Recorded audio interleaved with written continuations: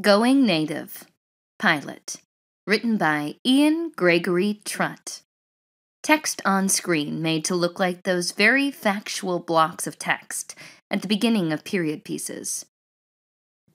The Taínos are the indigenous people of Puerto Rico and other islands in the Caribbean.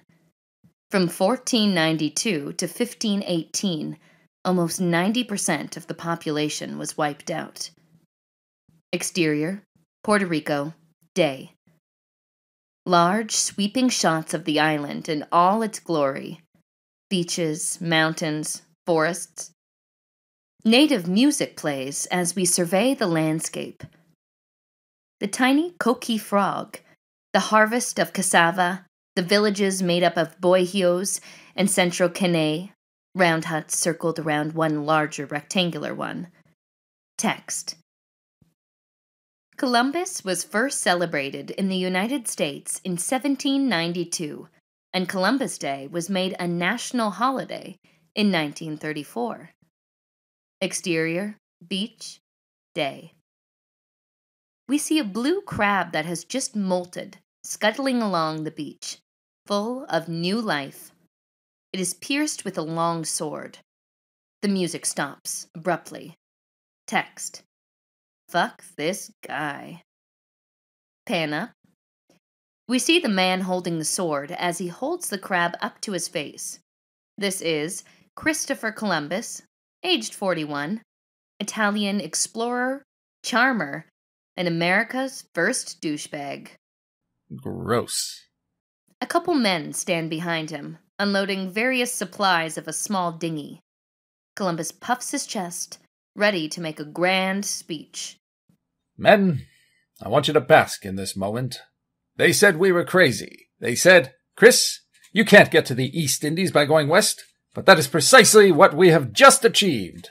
Admittedly, it's taken a bit longer than I anticipated, but we've done it nevertheless. And none of this would be possible without our ships. He gestures to 3 ships approaching land. The Nina, sleek, curvy, and with just the right amount of wood covering her. One of the men raises his hand.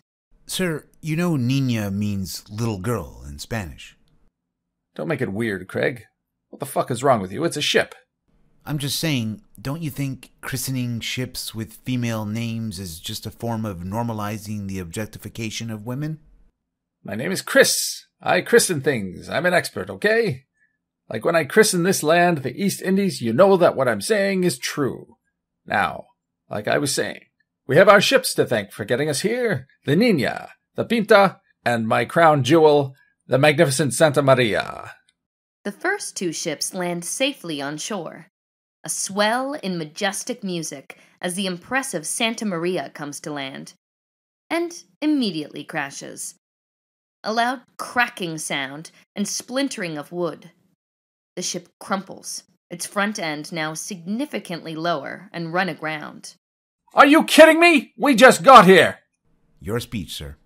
Why bother? Those idiots already took the wind out of my sails. Literally. Okay, no. They're not going to get to me. Let's just focus on the fact that we're here. We've discovered a new western passage to the East Indies, and we've got this beautiful, new, uninhabited island to claim as our own. 2 Taíno teens run along the shore and into the tree line. Oh, come on! Cut to title.